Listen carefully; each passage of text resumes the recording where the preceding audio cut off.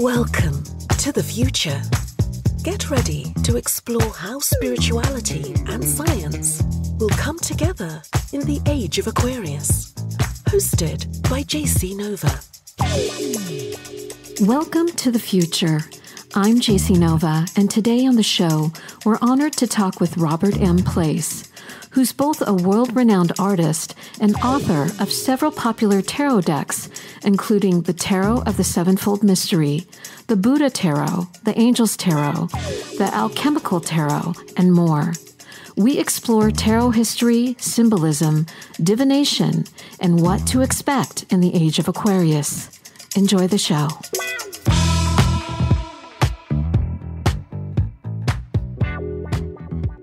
What first led you to illustrating and designing tarot? I first became aware of the tarot when I was in college because my girlfriend at that time, she used to read the tarot cards. Like she, of course, had the Wade Smith card deck, which was about the only deck you could buy at that time. This is the late 1960s. I graduated in 1969. I got interested in the cards because of the fascinating imagery, and I was always interested in that type of magical imagery. So I started looking through the library for books on magic, and I found images of these older French decks, like the Tarot of Marseille. I was really fascinated with it. I decided I was going to create my own tarot deck, and I'd copy the Tarot of Marseille cards. So I cut little pieces of cardboard the right size to the cards, and I painted the cards on the little cardboard cutouts. I got about 4 cards done, and I realized this was a whole lot of work. And I was like, oh my God, there's 78 cards in the deck. How am I ever going to finish this? So I sort of lost interest in it. But then years later, when I was living in Western New Jersey near the Delaware, I had a dream. I wrote down the day, but I'll never forget the dream. It was like so lucid. I always paid attention to my dreams, and dreams were a huge source of inspiration, which is why I was so enamored with surrealist and symbolist artists. I often tell people that my first form of divination is dream divination.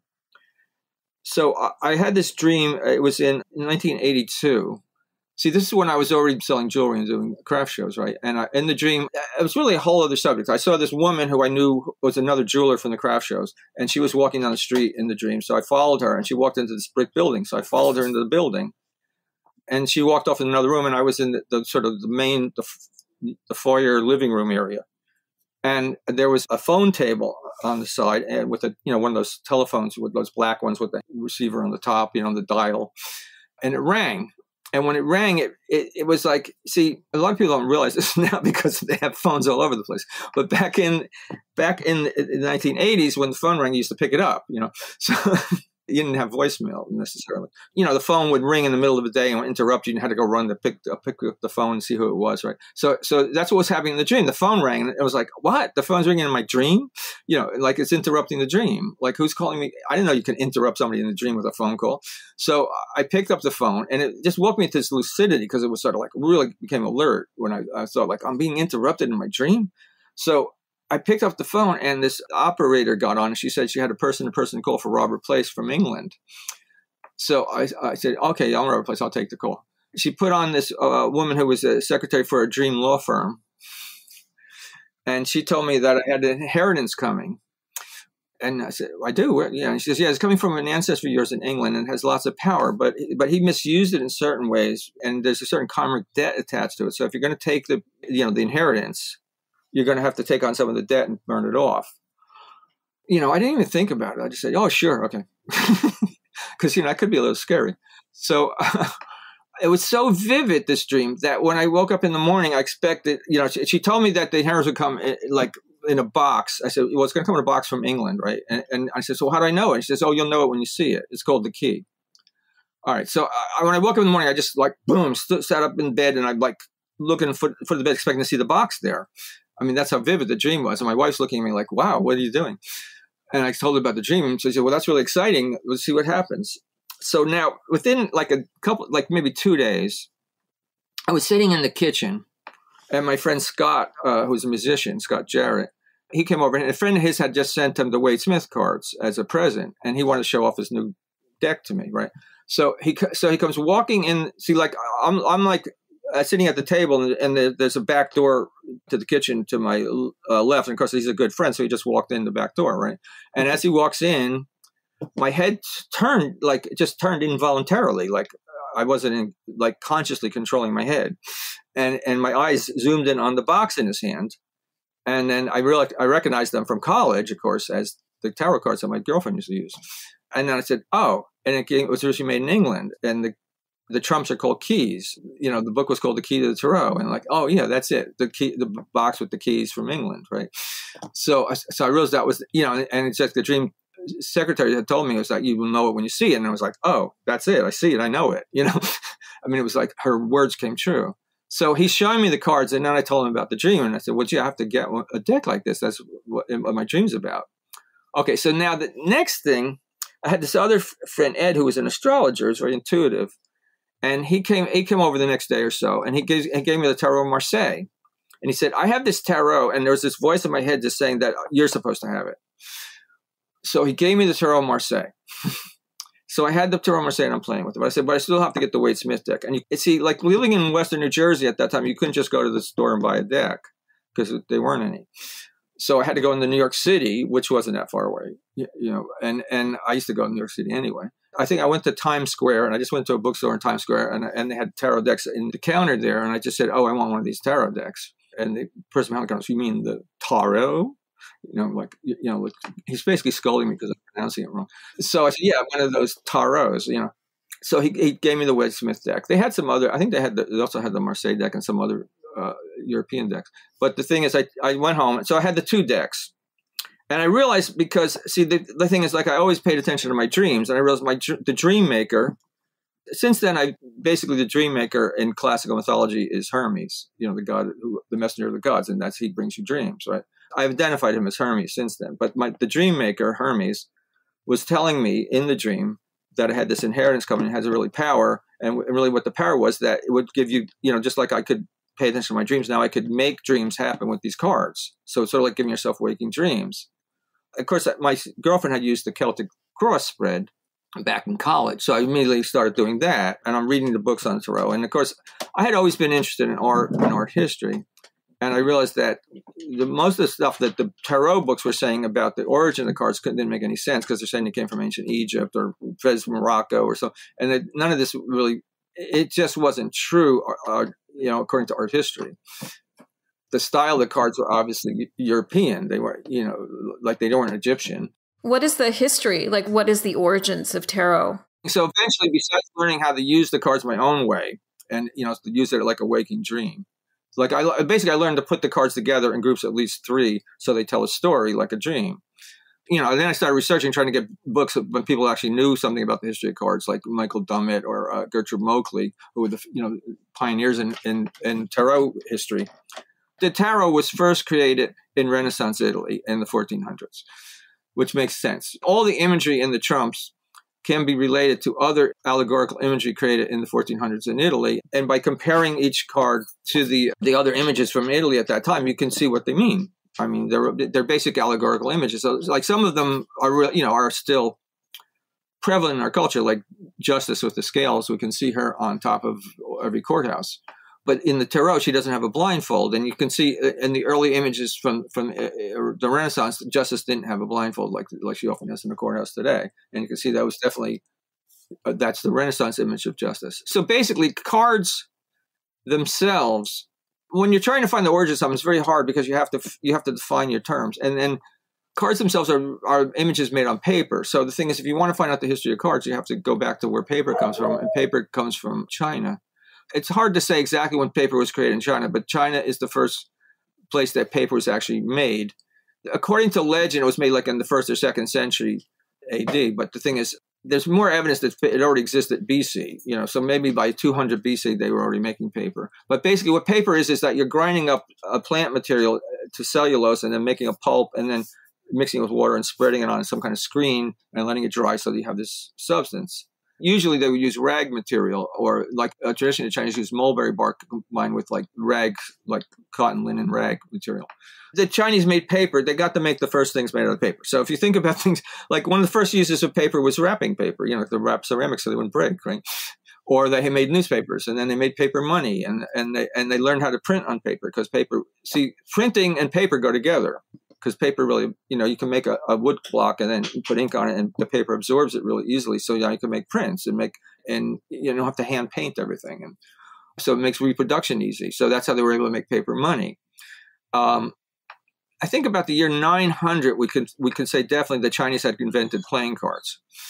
And they had 3 different kinds of playing cards. They had ones that were they basically used them for playing games. They used to play dominoes with different, they make them out of wood or ivory or bone or something. Now they started substituting paper. So they had domino cards. Then they also had ones that were used for playing a game like chess.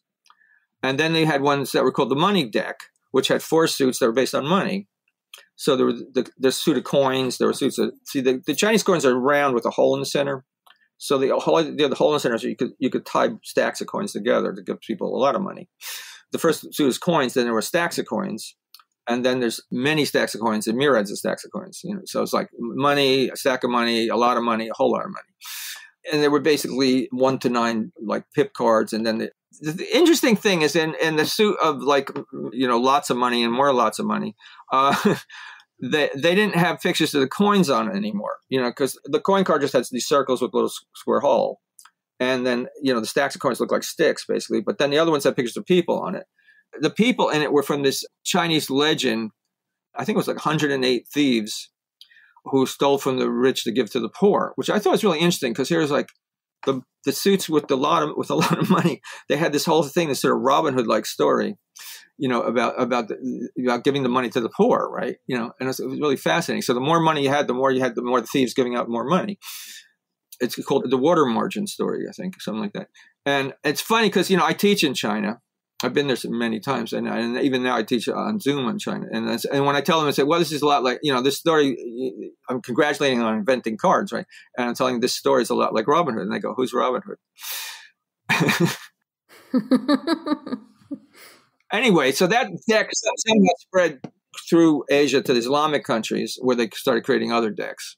And the most important deck to us in our history here is the Mamluk deck. The Mamluks were the Islamic rulers in the Middle East and in Egypt and Syria, in that area. The Muslim Empire, of course, spread right out to Spain. So that deck was brought to Spain with the Islamic Empire.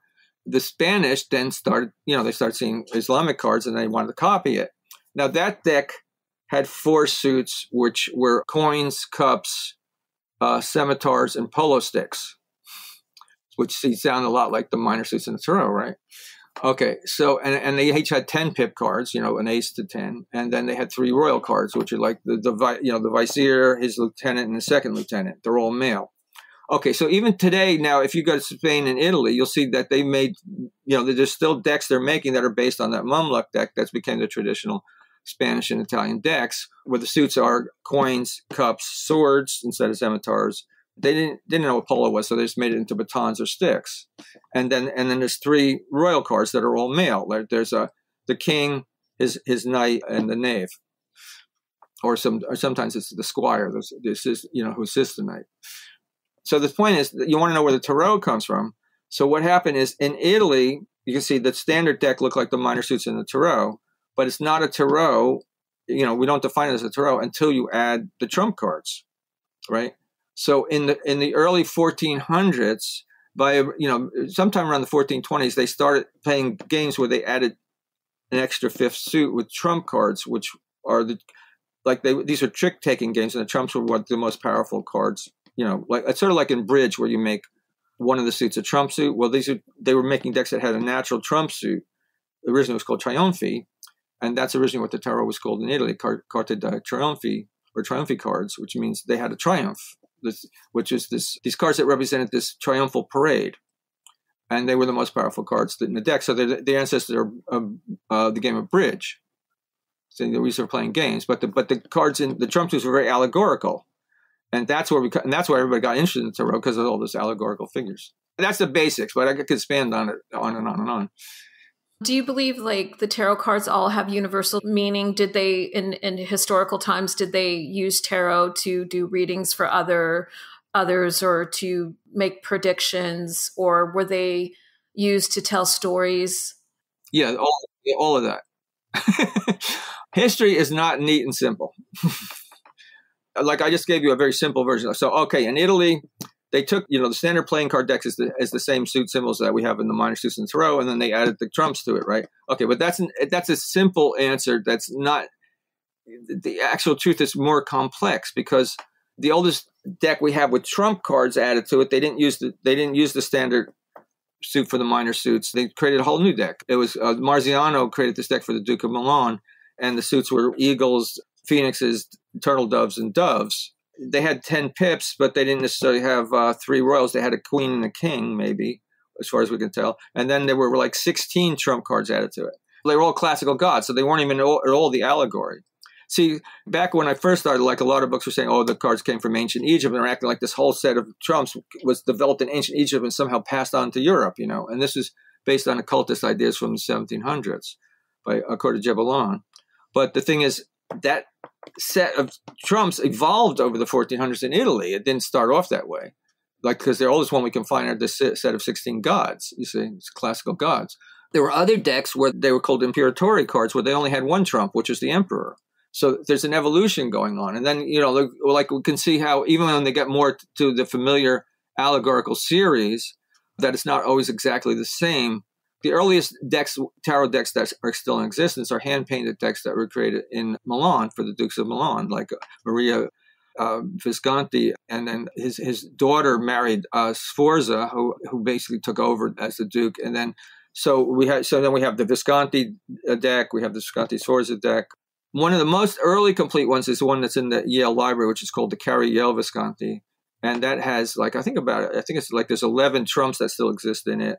The Visconti Sforza deck, which was created maybe like around 1450, it has a fool and 19 trumps. It doesn't. None of these decks, we have other fragmented decks from Milan, and none of them have a devil or a tower in them, but they have all the other trumps. But the Carrie-Yale Visconti also has the Christian virtues, faith, hope, and charity, and so they don't necessarily follow suit. And lately, we've been finding more and more evidence that Florence was really influential in developing what we consider the standard tarot. But the thing is, in Florence, they didn't call it the tarot; they called it the Minchiati. See, in fact, they didn't call it the tarot anywhere. At first, they called it Triumphi. So if they were calling it Triumphi, and then by the time we get to the end of the 1400s, they were calling it tarot. And nobody's really sure why they started calling it tarot, but it seems like that Triumphi got to be an ambiguous term because the Triumphi was a game where you used the trumps. And there started to be these other games where they would just use 4-suit decks and assign them as trumps like you do in playing bridge today. So they got to be an ambiguous term. So they needed another term for the deck with the natural trump suit. So they started calling it tarot. But in Florence, they called it Minchiati, which basically means a foolish thing because it had fool in it. They eventually, in Milan, they developed the 78-card tarot deck, right? Where you have 20, you have the fool and 21 trumps, and then the 4 minor suits. By the 1500s, they expanded in Florence, where they basically originated this order. It seems they expanded it to 40 trumps, and so the Minchiati today has 40 trumps and a fool, because they added all the signs of the zodiac, they added the 4 elements, they added the Christian virtues, added all these cards. Because it's a weird thing, because a lot of occultists were saying, oh, well, when you look at the trumps, these are really supposed to be the astrological signs, and they're connected through the Kabbalah to the 4 elements and the planets and astrological signs, because they couldn't do that because that was magic. They'd be burned at the stake for doing it, right? Okay, but that wasn't true. Because the Minchiati added all this, if they wanted to make the signs of the zodiac, they would just make the signs of the zodiac. Astrology was something practiced by popes. I mean, it wasn't like it was black magic. This is state-of-the-art stuff in the 1400s. Like priests were astrologers. It wasn't like you had to hide astrology. So it doesn't make any sense. More often, what people were upset about is having the Pope cards in the deck, because then as the deck spread to Northern Europe, they start more and more. They want to get rid of the Pope and the Papists, because that was the thing that was troubling to people, because they didn't, once we get into 1500s, then we have the Protestant Reformation. I started reading tarot when I was 8. My mom taught me how to do tarot and astrology, and when I have used the decks, I use the deck more for intuitive. Like I look at the images and it inspires me, or I might, if I'm doing a reading for somebody, it will start telling me a story. And I'm just curious, do you see tarot as like a spiritual tool? And when someone's doing a reading, do you feel like the images have an effect on your consciousness when you're doing readings for yourself or for others? Yeah, basically what you're saying is what I do. I mean, and it's sort of like what my dream was about. It's sort of like you're giving yourself a waking dream. So you're letting the images affect you and interpret them. And basically, the simplest idea about divination is that you're using the pictures to create a story, and then you put them together and you tell the story, and somehow the story has meaning to you. It just works. So it's just like how, a dream has meaning. Because a lot of people think, dreams are just nonsense, and they don't pay attention to their dreams. But then, modern psychology is based on interpreting your dreams, and that they're meaningful and they have therapeutic value. But like if you study Jungian psychology, they're telling you that your dreams are actually leading you deeper and deeper into the unconscious, and that the unconscious has a purpose. And it's like the dreams are pushing you towards what he calls individuation. Individuation is, of course, it's a totality of your spirit, your psyche, that we might call enlightenment, if we weren't psychologists. But when I teach, I teach people how to do tarot. Basically, I spend a lot of time talking about history and the images. I want them to understand the images, because too often we look at the image and we don't understand where they came from and what their history is. We apply things to them that don't make sense.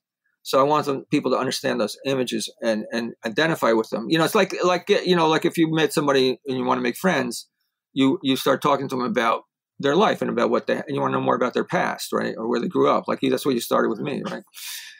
Like, how did I become an artist? Where did I grow up, right? Okay. So that's what we were doing with the tarot too. It's like, how did the tarot happen? Well, more books now have real history of the tarot cards. It's gotten to be accepted. When I first started doing, people used to be mad at me for saying these things, they go, no, that's not where it comes from.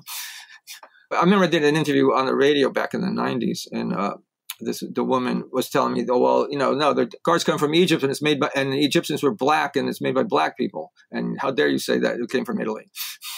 Yeah, a lot of people lose the history, and the history is so important to kind of help give you insight to where it came from and what the tarot decks mean, and as far as like doing readings. So if someone's starting out to read tarot, like when you're teaching class, what do you recommend to your students? Like, do you suggest, whatever deck speaks to you, or do you recommend a certain deck that they start with, and what type of rituals they should be practicing while they're learning how to read?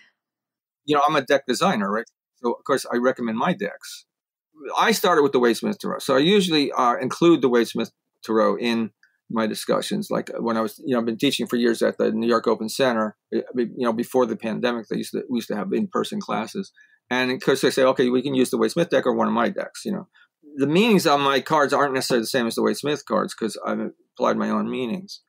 I'm referring to the Wade Smith deck, but then not always agreeing. So you have to look at the cards in front of you, like you're saying, like you look at the pictures and you have to interpret the pictures that are there, right? Although the cards were created in Italy in the 1400s, this is a time when they were reviving the mystical philosophies of the classical world, because that's what's called the Renaissance, like it's rebirth, right? And usually they think, what's being reborn is classical art and then the scientific attitude. But at first, they're more interested in the more mystical ideas of the classical world, which is like Hermeticism, which does come from Egypt. So the thing is, Hermetic philosophy, the philosophy of Roman Egypt and Ptolemaic Egypt, that influenced the imagery in the Renaissance generally. So there is an Egyptian influence in the tarot. It doesn't mean it came from Egypt, but that's like our Western philosophical mystical heritage that's being expressed in those cards.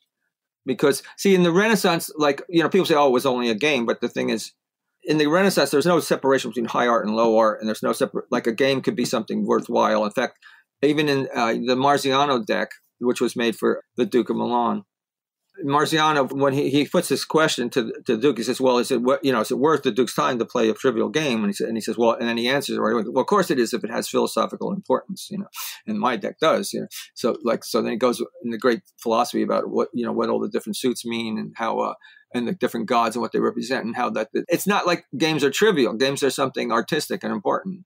And it's not like because it's made in Italy, it has nothing to do with Egypt, because, of course, the Egypt we're talking about isn't so much ancient Egypt as classical Egypt in the classical world, right? These things are too departmentalized in our modern thinking. Once Rome had taken over Egypt, the cult of Isis spread all through Rome. So there were temples to Isis in England. It wasn't like Egypt was in Egypt. The Egyptian religion was everywhere. That was a contender with Christianity. So in a way, we could have been worshiping Isis instead of Jesus. It just was like just a matter of who won out, What is one of the latest tarot projects that you're working on, or are you working on any new decks or doing any new illustrations? Oh, yeah. Oh, my main deck is the Alchemical Tarot. The way I got involved with that has a lot to do with the whole idea of the Age of Aquarius. So we'll save that for a little later. The interesting thing is, because remember my first dream was like I got a phone call from England. Once I started doing the Alchemical Tarot, I got a phone call from England, from HarperCollins in England, which is the branch is called Thorson's. And they said they wanted to publish it. So I actually got a phone call from England, just like in the dream. And then that ended up being the Alchemical Tarot, and it was published by Thorson's. And then when it went out of print, I got the rights back, and then I made different editions. So the last edition I made was the 5th edition, and that just sold out. So in the meantime, I was designing a 6th edition where I changed the color and the symbolism a little bit. And so that's being printed right now. My printers are in China. The deck should be here by sometime in January. So that's the newest project. But also in the meantime, I've been working on, remember how I was telling you about Coeur de Gevelon and how he's the first occultist to write about the tarot in his book Mon Primitive, which came out in it was an encyclopedia that came in many volumes, but the 8th volume came out in 1781. That's where he talked about the tarot. And then he had this essay on the tarot, and where he says that it came from ancient Egypt, but then he's exploring the cards and seeing these connections to this sort of archetypal connections between the Trumps and Egyptian themes, which aren't. It's not exactly wrong, and it's not like he's saying, "Oh, this is the definitive answer that it came from Egypt." He's sort of speculating, right? And the show he's speculating. He put another essay by his friend, the Comte de Mallet, where he also thought there was an Egyptian theme in the tarot, but he doesn't exactly agree with everything Coeur de Gevelon says. So you see, it's not like he's putting it forth like a theory, and he says, "Oh, here's my theory, and here's my friend's theory." And they're not exactly the same. But the cultists after that all act like, oh, this is carved in stone. Obviously this is all, I know the true answer, and they're a bunch of con artists, basically. So the thing is, the Comte de Malet's essay is really interesting to me because it was more complete than Gevelon's. In Decker's book on the tarot, they basically speculate that the Comte de Malet's essay was written first and influenced Coeur de Gevelon, and it goes because he has this more coherent theory about the Trumps. Like he thinks about them as he reads them backwards from the world to the Fool, and looks at them as they illustrate the different ages of man, from the age of gold to the age of silver to the Iron Age. So man is becoming more and more fallen, and then we get to the Fool, which is like the madman, which is basically we start with the world, which is Isis creating this beautiful golden age world, and we end up with the magician who's like a con artist, and then the Fool who's a madman, and that's where we are now. So the thing is, by going backwards like that through the cards, what he's saying is that if you went forward through the cards from where we are now back towards the Isis in the world, you're moving up to greater and greater spiritual purity and more enlightened state, which is exactly what I see in the cards, which is the Hermetic message that's in the cards. He's just looking at it from the opposite angle, but it's very accurate what he's saying. And yet and most writers just ignore him.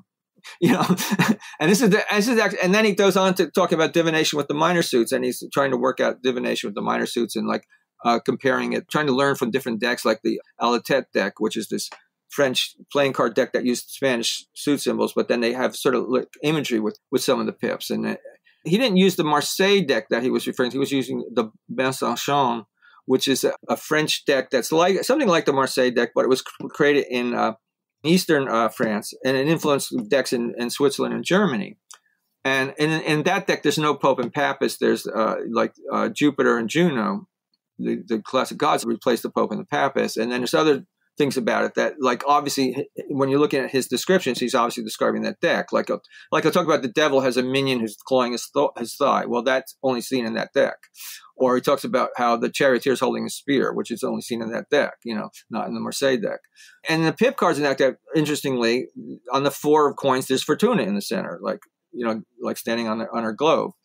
And then you see, sure enough, when he talks about the 4 of coins, and of course this is dedicated to Fortuna and represents prosperity. And, so you can see he's picking up on this imagery. And because in a lot of tarot books, they'll talk about how, when Pamela Cohen Smith designed the Wade Smith deck, and then she put all this imagery on the pip cards, that was such an innovation and hadn't happened before. But that's not true.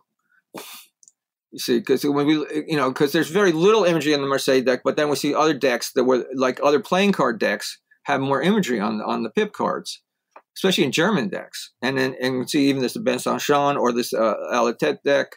There's a lot of imagery that then he's interpreting symbolically for divination, which is like, you're looking at the pictures and interpreting them, right? I mean, that's really what it's based on. Now, here's the essential thing. Like you were asking about divination before. Okay, so when cards were first introduced in Spain, the Mamluk decks, they have calligraphy on them. On the royal cards, they don't actually show pictures of the vizier and his lieutenants. They just have the name written in calligraphy, and then they have, they look like Persian rug designs, like all the stylized swirling and the suit symbol, right? But there's other calligraphy on other cards, which, of course, I didn't know what it said. And then more recently, I've managed to find translations. Other scholars have looked into it. And there's all these poems on the cards that seem to be related to divination. So the cards were used for playing a card game, but they also could be used for divination from the beginning before they were even European. Okay, now, so when we look at early cards that are used for divination, most often we know for sure because they have the meanings written right on the cards. In fact, there's Botea's deck, which was the first tarot deck like this, was created in the 1400s, and it has these 3-line poems written right on the cards, And of course, the suits aren't the standard tarot suits. They're eyes and whips and cups and arrows. So, like again, everybody. This is the Renaissance. It's the most creative period in European history. So people weren't held down to something. I mean, then they started creating decks of cards with more suits. Like when it came to Germany and other places, like there's decks of cards with 12 suits. They weren't didn't become standard, but people experimented with all different things. But anyway, playing cards themselves. The regular playing cards were used for divination more often than the tarot. We don't have as much evidence of the tarot being used for divination as just the playing cards. And then there were these books, like they were called lot books or divination books, where, there were different ones, like the ones made in Germany where there would be a wheel you would spin and have different animals on it. And then when it would point to an animal, then you look through the book for the picture of that animal and have you'd have the meaning you wanted, right? Okay, so eventually started doing it with playing cards instead, where you could cut playing cards and get a playing card to find the meaning in the book, or they have a spinner with the playing card on the spinner. Which card do you think in the tarot deck best relates to the Age of Aquarius? That's a good question. Okay. Maybe the Empress or the World? The World wouldn't be bad.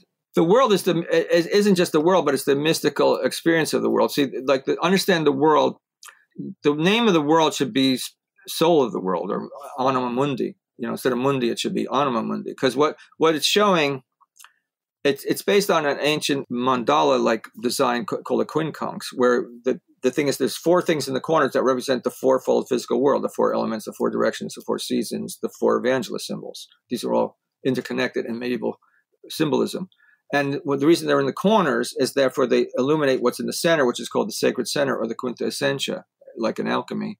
That's called the quinta essentia, the essential 5th element, which is the spirit that animates the 4 elements. And the spirit's made out of pure anima mundi, the soul of the world, which is usually shown as a beautiful woman. So that's why there's a woman in the center of the mandala, and she represents. So she doesn't represent the world, but the world ensouled. So if you think of the Age of Aquarius as when there's going to be this, a more spiritual world, then that would be a good card, because it shows the world transformed. We were talking earlier about when do you think the Age of Aquarius first started? Everybody has a different opinion on Age of Aquarius when it first began. Back in 1987, I kept hearing on the radio that the harmonic convergence was coming. It was a big deal, and it was supposed to be this aligning of the planets. It was going to, and this was going to be the start astrologically. It was going to set off the Age of Aquarius. So the Age of Aquarius was beginning.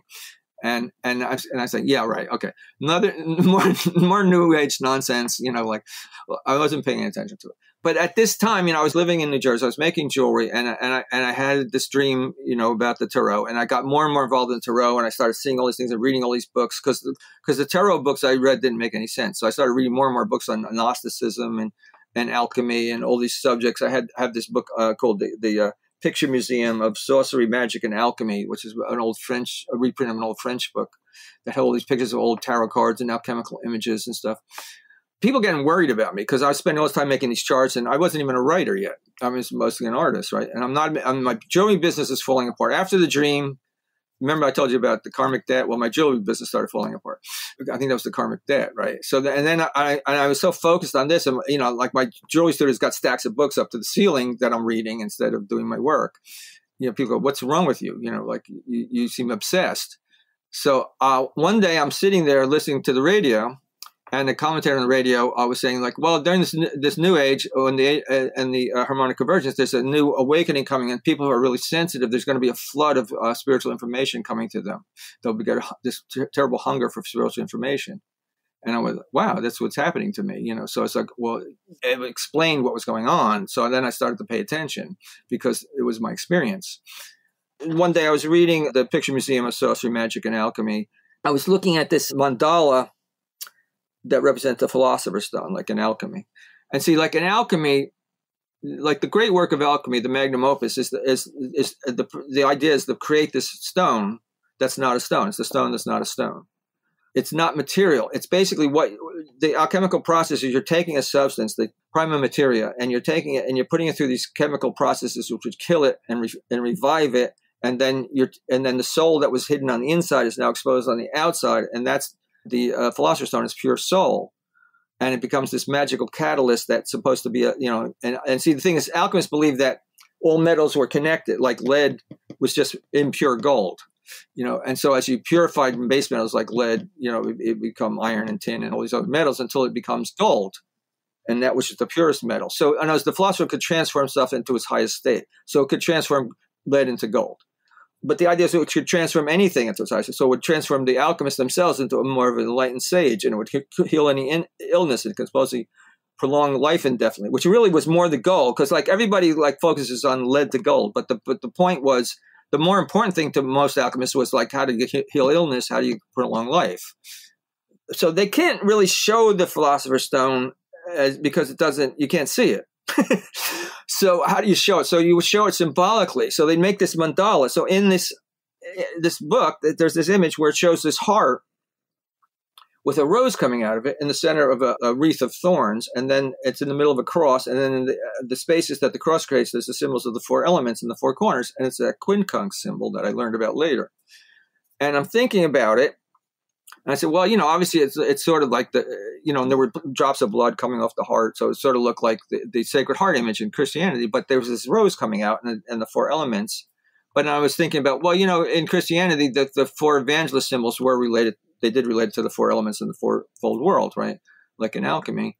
And I was thinking about how the heart is a symbol of the soul. And then I was thinking about this Egyptian symbol for the soul, which looks like this dancing woman with one leg up, and she looks a lot like the dancing figure on the world card in the tarot. And then it dawned on me, I said, wait a minute, the world card in tarot has the four evangelists, which are the four elements, and she's in a wreath, standing in the center, just like this, like the Philosopher's Stone.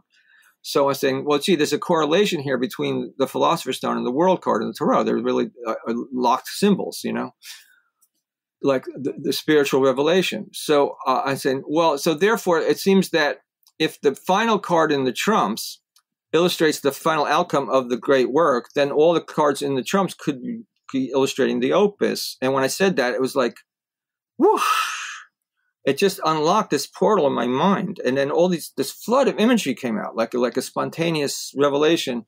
And I just saw all the tarot images and the alchemical images I had been studying all just linked together. And I took my book out on Psychology and Alchemy by Jung, and it has all these pictures, alchemical pictures. So I'm going through the book and I'm writing down notes next to all the pictures, which tarot cards they are. So that got really nuts. So then, like, I started making charts and doing all these things, and then I started, basically a friend of mine said, my friend Kathy said, well, you're an artist, start doing this deck. So I said, okay. So I started doing, so I started spending more time doing these cards. And then these synchronistic events started happening. It was like the deck wanted to happen. So I couldn't see, remember, like I told you in college, I sort of lost interest after 4 cards because of so much work. Well, this is like, I was so driven, like crazy driven, that I couldn't stop making the deck, So I was making more and more of the cards and this, drawing the pictures in pen and ink. One day, I was in a health food store in New York City. I was on the checkout line, and there was all these magazines, and there's a magazine called Gnosis. And of course, I had been reading about Gnostics and alchemists and all these people, right? And I go, Gnosis? I mean, Gnostics have their own magazine? This is weird. So I'm looking at it a little bit. And then my friend Sue said, well, aren't you going to buy that? Like, that's your thing, buy it, like people kept nudging, like just like Kathy, and I sort of needed friends that nudged me in the right direction a lot. I bought the magazine. I came home and I read it cover to cover. I really liked it.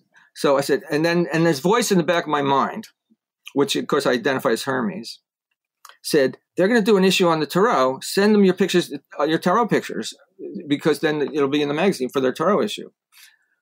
I got the editor's address. I sent them copies of a couple of cards I was working on. Like the first card I had done was the star card with the Siren of the Philosophers, right? And it looks like a mermaid. She sort of looks like the Starbucks symbol. The star is a good symbol as well for Age of Aquarius, I think. Yeah, it sort of makes sense, doesn't it? Okay, well, Anyway, the thing is, she looks like the Starbucks symbol, but she's holding her breast, and there's these streams coming out of her breast. One is milk and one is blood, and the red and white are the opposites in alchemy. It's like masculine and feminine. That's the first drawing I did. So I sent that and some other drawings. I sent it off to, the Xerox them basically, and sent them off to the editor at Gnosis, Jay Kenny. And a week later, he calls me up and he goes, I'm not doing an issue on the tarot. Why do you think I'm doing an issue on the tarot? And I said, I don't know, some voice in my head told me that. And he says, well, I'm doing this issue on the goddess, and this came in just right. I want this is, I'm doing this article on the Sophia, and this is perfect illustration to go with it. I'm going to put it in the magazine, and I want you to write a one-page article to go with it, like go under the picture about this deck you're working on. So, see, and I said, oh, because that's just like Hermes. See, he lied to me to get me to do the right thing. Yeah. So Hermes has been directing you.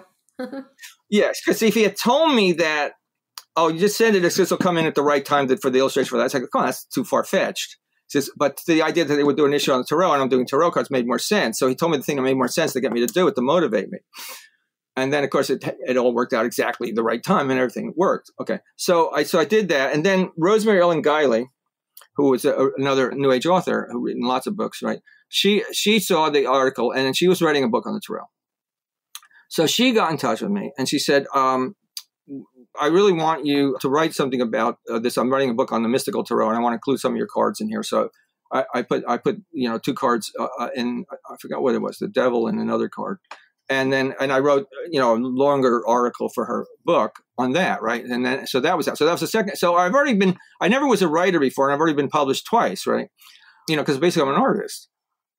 So now, although people always told me that I'm very eloquent in how I speak and that I should be a writer, even when I was in college. But I'm a little dyslexic, and I always had trouble spelling and stuff. So it sort of like, stopped me from wanting to be a writer. But with this motivation now, I overcame that. So I applied myself and started writing. So then later, she was doing a book on alchemy. And then she hired me as a ghostwriter to write parts of the book because I knew more, because I did so much research and knew more about it. So then I was published now in her book, again, even though I didn't get credit on the cover, but she thanks me in the credits. And then finally she said, "Look, how are you coming with the Alchemical Tarot?"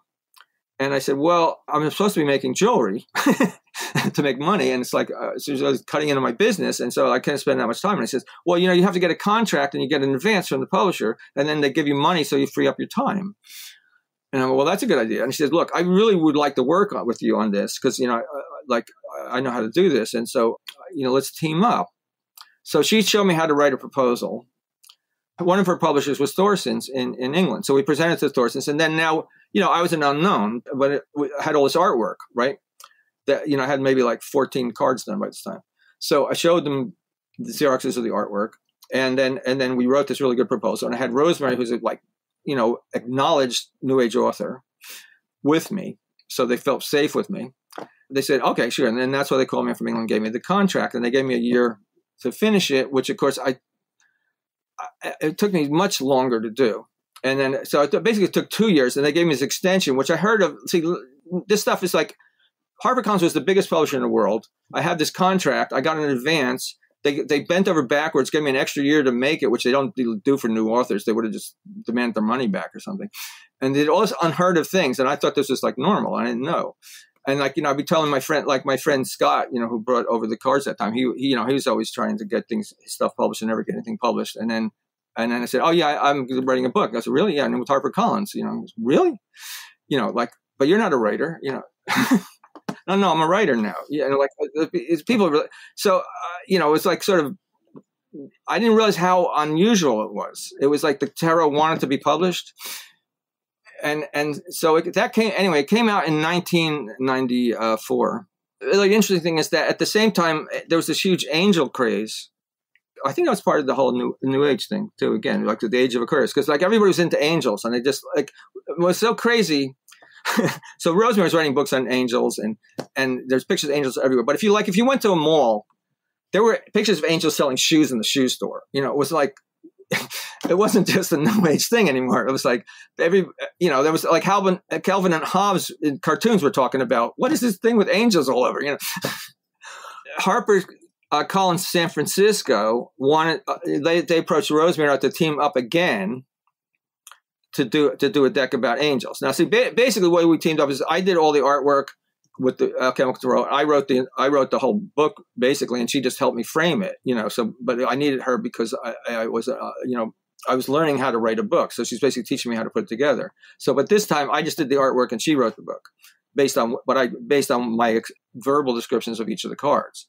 We had to do that so fast because they wanted to catch the angel craze that it was just horrible. Like basically I had to meet the contract.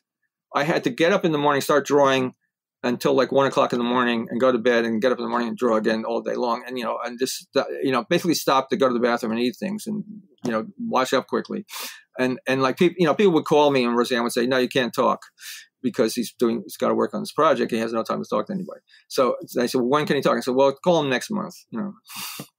I handed it in about 5 days ahead of deadline.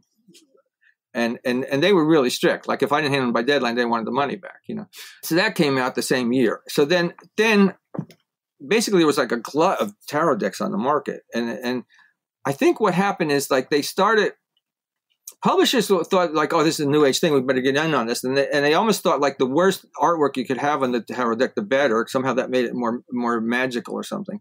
And of course that didn't work out very well because printing prices went way up and they weren't selling that well because they had bad artwork. There were lots of decks produced with bad artwork, whereas my deck stood out because I'm an artist. It wasn't until like 2000 when I was able to get another deck published. The publishers moved away from doing tarot decks, but then Llewellyn approached me. I was at a tarot conference in Chicago, giving a lecture, and then Llewellyn approached me and they want to know if I could do a tarot on like a Christian theme. And I said, well, yeah, I've been working on this idea about saints cards and how saints cards are related to playing cards and how like you could use saint cards like tarot cards. And like, so I did the Tarot of the Saints. And then, and also I had this revelation about Buddhism in the Tarot and how the story of Buddha, of Siddhartha becoming enlightened was basically the same message. That's the great work of alchemy. That's the trumps in the Tarot. That's this universal message, and how they could be, and then all these Buddhist icons could be seen as related to the tarot cards. So I started doing the Buddha Tarot. So while I was working on the Tarot of Saints, they actually gave me another contract to do the Buddha Tarot. So they did the two of those. I sort of got pigeoned. It was weird because I was pigeonholed because I did the Alchemical Tarot, the Angels Tarot, and Tarot of the Saints. So then people started saying, oh, that Christian tarot guy. And then I did the Buddha Tarot. And they said, oh, maybe he's not a Christian, So then I did the Vampire Tarot. So now they said, no, I don't know what to make of this, So the thing was, but they were all driven by my own visions. Like almost all of them started with a vision, like, that I had where I had this sort of revelation about how the things went together. So with the Vampire Tarot, it was the story of Dracula.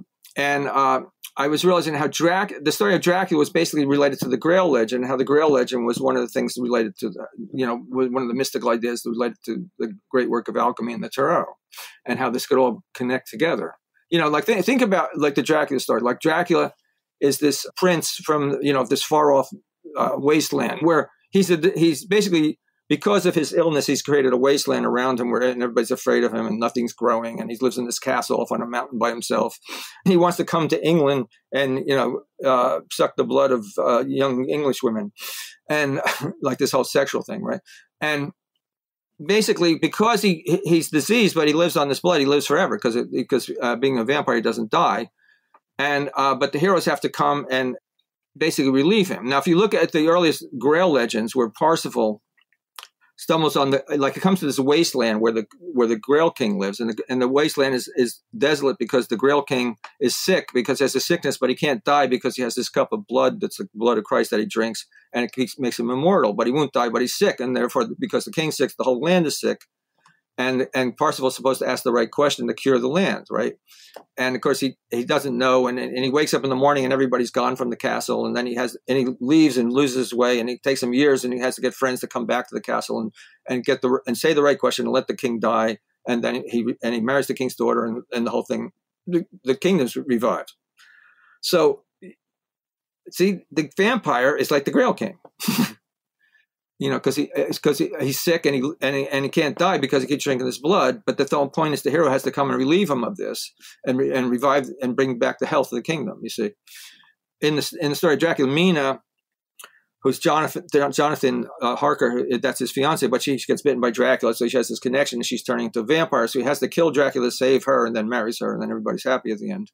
It's basically related story. And vampires were really hot right then again, and like nobody was seeing this. So I did this. St. Martin's Press published it, and of course at that time, that's when Twilight came out. So then the interest in vampires started shifting from Dracula to sparkly vampires. So it didn't sell that well, as I hope for all the energy I put into it. There's still interest in it, and it's being. I think Schiffer's going to reprint it, and also I have a French publishing company wants to do a French edition right now. We're in the Age of Aquarius right now. And what are you most optimistic about in the Age of Aquarius? And what do you think people can look forward to? You're guided by your dreams and your visions, but what does Age of Aquarius mean to you? Well, when do you think Age of Aquarius started?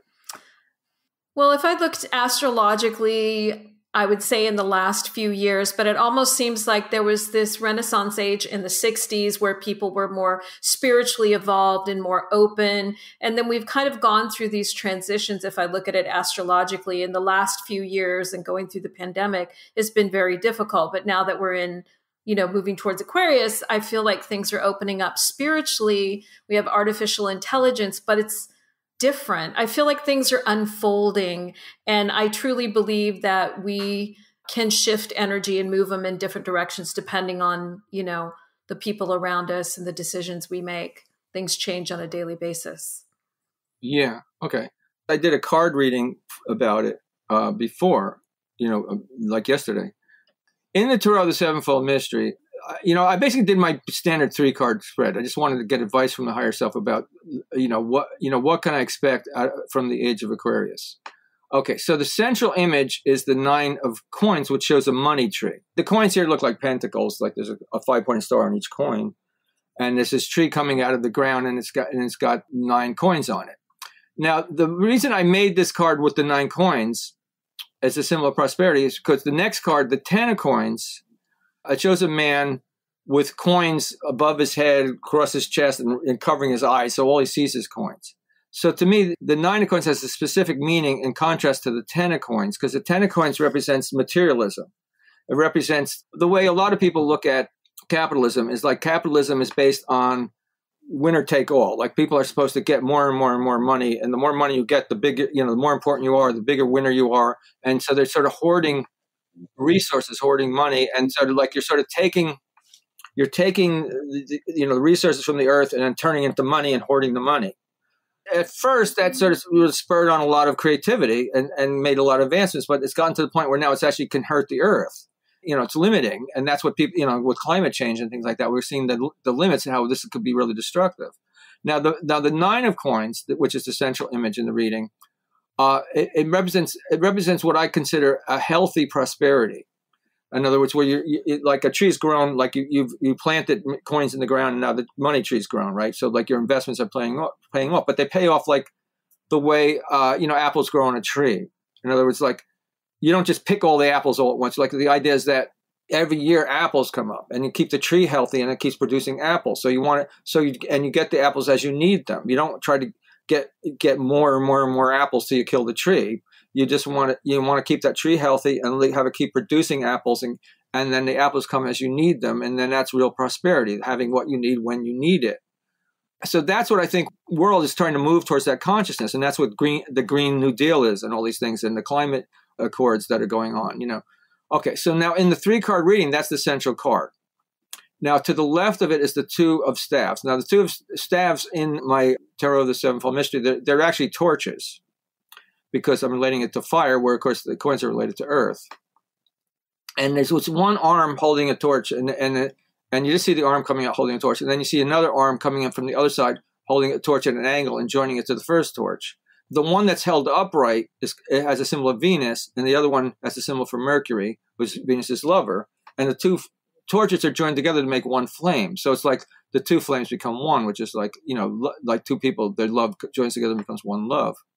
But the thing is, the Venus one is held upright, and that arm is coming from the money tree. And then the Mercury one is coming from the outside and joining in with it. So it's not like, okay, we could do it either way. It's like, no, the Venus way is the stable way, and Mercury's way is to join with it and to harmonize with that. And she's the one connected to the money tree. So in other words, it's like people must be invited into this consciousness and join with this consciousness. And on the other side is the 8 of Swords, which shows 8 swords stuck in the ground. And there's this man who's chained and bound, like in the swords are sort of look like bars in a cage, and he's like chained in there, and he's all red and like filled with heat and energy that like is being repressed. Like basically he's locked up.